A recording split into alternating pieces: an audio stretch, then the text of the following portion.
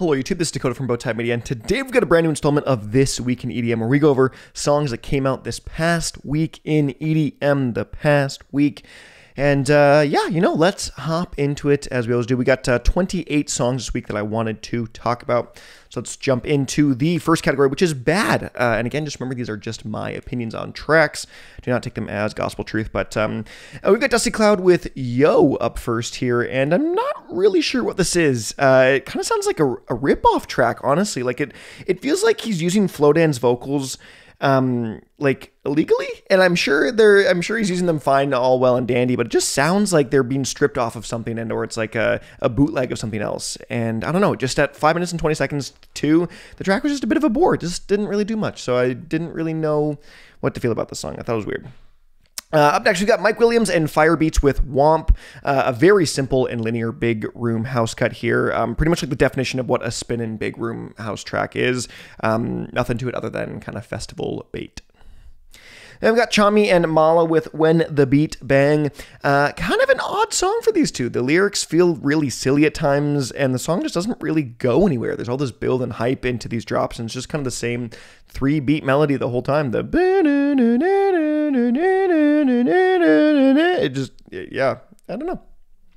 Then we've got Murdock featuring Emilie Rachel with Living in the Moment. A shockingly boring track from Murdock here. It got kind of a light drum and bass production, and to the extent where it's like, if liquid drum and bass is like a lighter sound of drum and bass, this is like liquid drum and bass. It's that light. Also really wasn't jamming with Emilie's vocals on this one. I thought they were a little dry and lacked much range personally. I thought it was just, yeah, very forgettable track from Murdock, which is something I rarely ever say, I feel like. So yeah.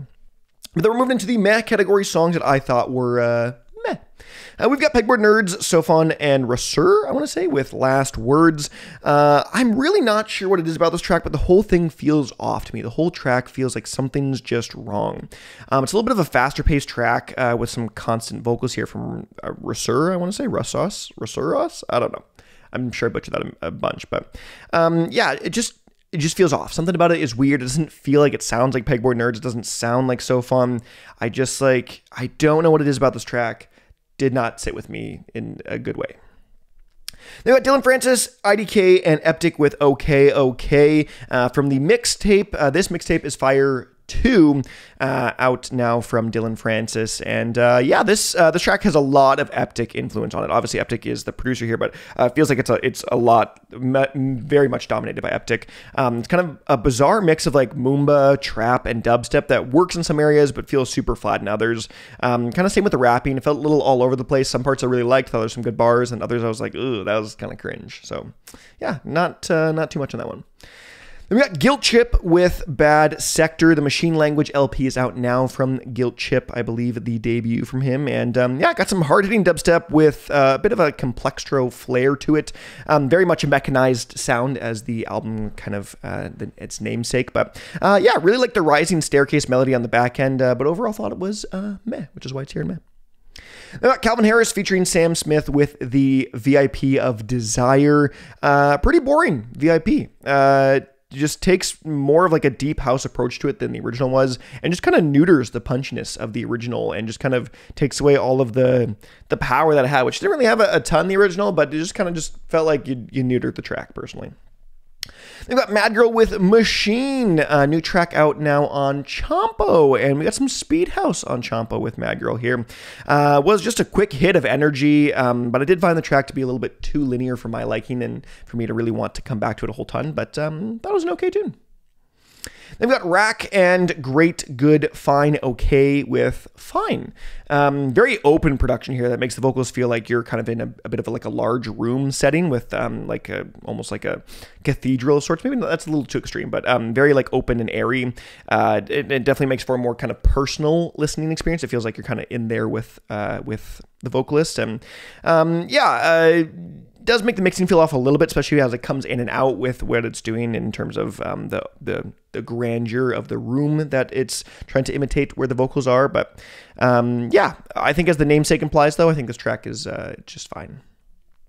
Then we got Sullivan King with someone else, I should say, the Blanke remix. The Sullivan King's Overthrown album is now, which is just the remixes from his LP, which the name is escaping me for some reason right now. But yeah, I got to hear the song live at the Monster Cat compound, which was pretty cool. And I still think, what I think about the song that I did originally when I first heard it, I think it's just an okay remix.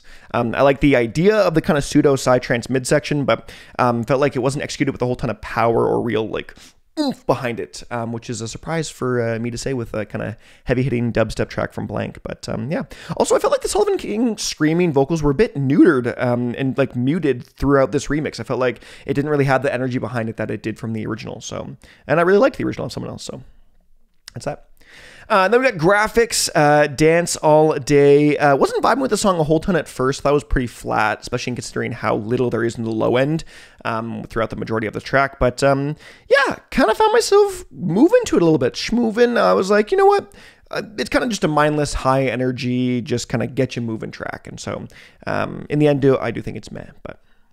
And then moving into the good category, we got tons of songs in good this week. 16. We've got Midas featuring D.F. Frampton with Falling Into Mystery. Honestly, one of the better melodic dubstep cuts, I think, of 2023. Dia's vocals are strong and not too cliche with the lyrics, and I thought the production was quite bright and happy, and I enjoyed it. I think this was my favorite Midas track of the year. Then we got Roman Silver and Casa Pedic with IDGAF, which is, I don't give a fuck. But yeah, one of the lightest drum and bass tunes you'll hear all year.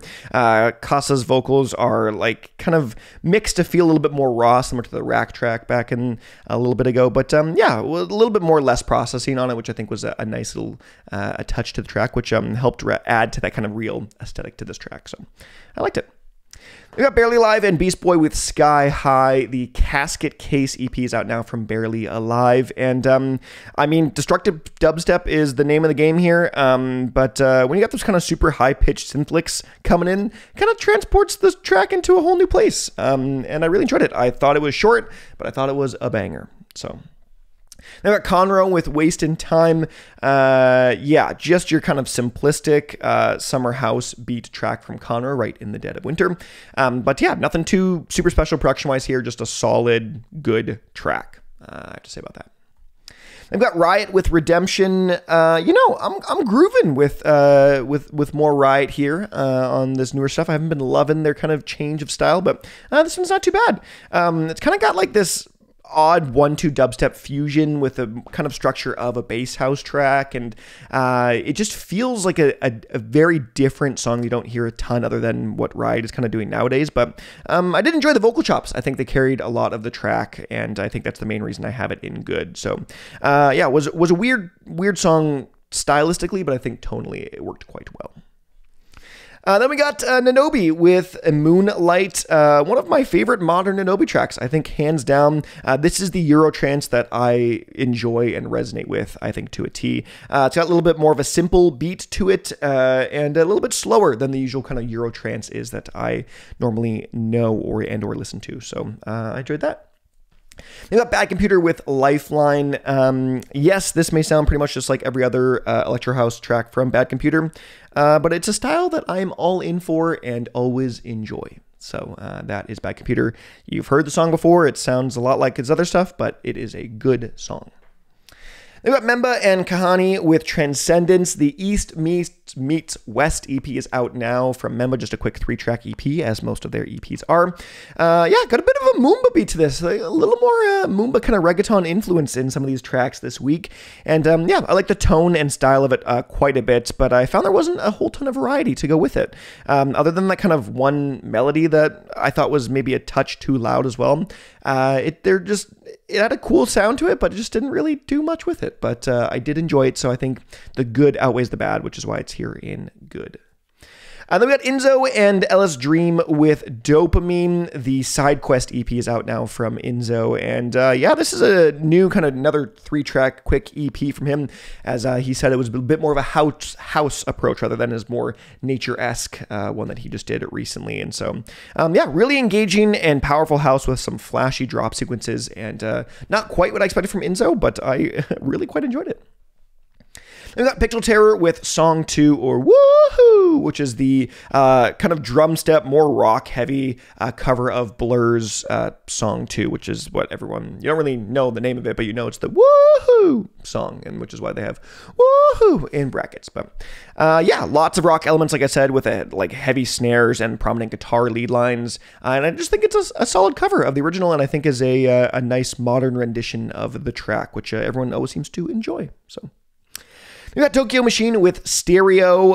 First half of this track is your kind of classic high energy Tokyo Machine. But then there's a weird like bass solo that kind of bridges into a more destructive back end. Something that I feel like is Phoenix Wright do a lot of bass sounds or like just like bass solos. I don't know. I feel like there's a lot of like Japanese games out there that kind of have this very distinct style to it, and that is this one.